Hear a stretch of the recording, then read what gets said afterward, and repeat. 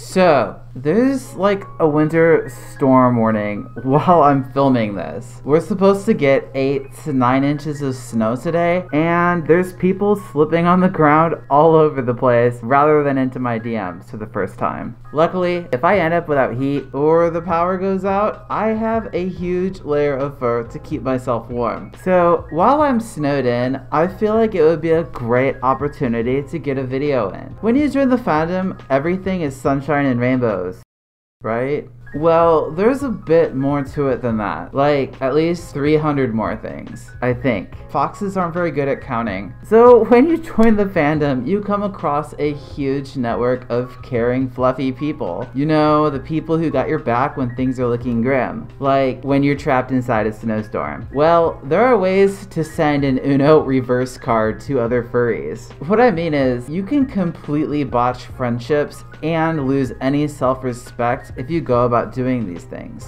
In other words, today's video is about how to lose your furry card. And yes, before anybody says anything, I know there isn't an actual thing as a furry card, but for real, if any of you got one, send one my way. I've been waiting for one for 4 years. Your furry card is pretty much not only your self-respect, but the respect you have towards other furries in this community of animal people.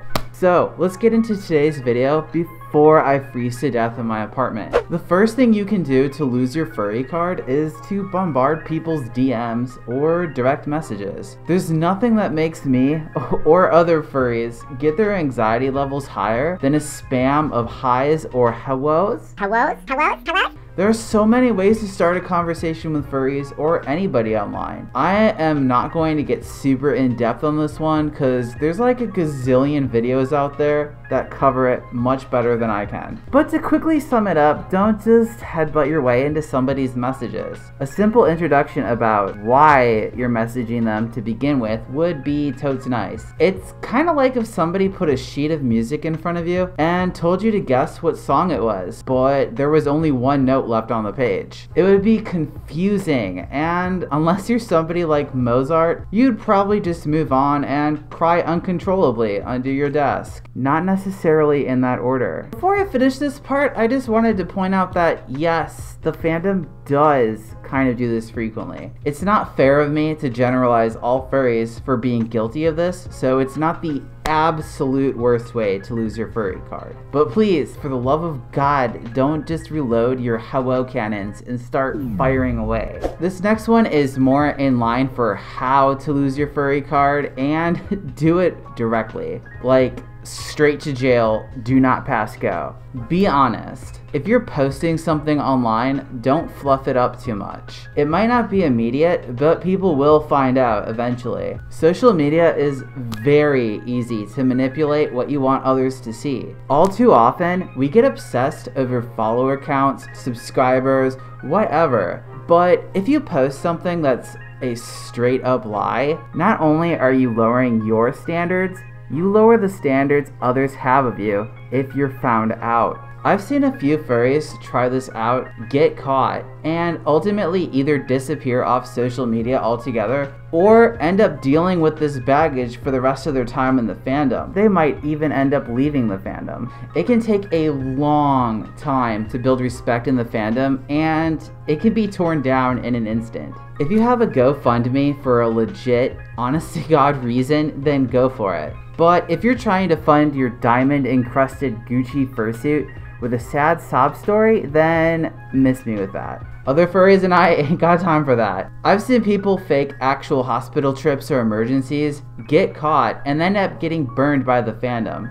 Y'all ever heard of the boy who cried wolf? This is how you end up being the crying wolf boy. So yeah, don't do this. The next one is about theft of the character variety. A big part of being a furry is having a fursona, your awesome, lovable character that just becomes a part of who you are. For a lot of people, me included, our fursonas are ingrained into a part of who we are. When somebody comes by and just yoinks your character and starts using it as their own, that's when the trouble can start. I've seen this typically done with traditional art like profile pictures, references, and even the profiles themselves. Just don't do it. It's akin to identity theft, which is like a whole other separate can of worms. But yeah, the whole thing reminds me of the seagulls from Finding Nemo. You know, the ones that say mine all the time. Don't be a seagull. Our personas are a unique part of how we interact with others in the fandom. Notice the keyword there, unique. Look,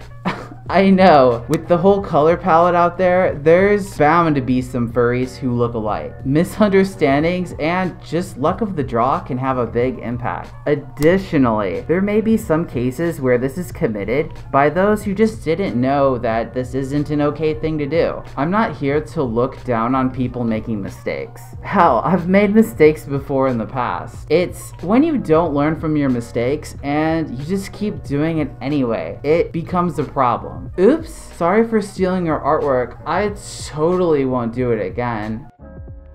Y'all are so mean. This fandom sucks. I'm going to quit forever. Don't be that furry. So this next one is dummy obvious, but I just have to throw it out there. Don't do anything illegal. I'm not gonna cover what those activities are because I've said like one cuss word and Big Daddy YouTube is already frowning down upon me. But if it's something that could get you in trouble with law enforcement, please, for the love of fluff, don't. Not only do you have to deal with pretty much getting disowned by the fandom, you more importantly have to deal with the legal ramifications.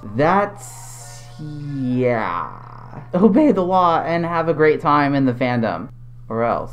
So that last one was heavier than my suitcase after a trip to the dealer's den. So the last way you can lose your furry card is to not keep in mind who your audience is. The fandom is a really accepting place, but even that has its limits. What I mean is if you're of age and engaging in any extracurricular activities, keep it in the appropriate locations. The location isn't just a physical one either. It doesn't have to be at a convention. It can also apply to social media, like messages on Telegram, or whatever app you happen to be using. It could even be a website, like Fur Affinity, whatever. Pay attention to the policies of wherever you are at, and you should be golden. If it is an all ages kind of thing, then make sure that whatever you're doing is aligned with that. It's super simple and really easy to follow, but for whatever reason, some furries don't like to read policies. Look, I'm like the first person who scrolls down and hits accept on any agreement without reading into it. But no, you cannot use the excuse, I'm an animal and can't read. The fandom is probably the most accepting group of people I could ever hope to meet. With that though,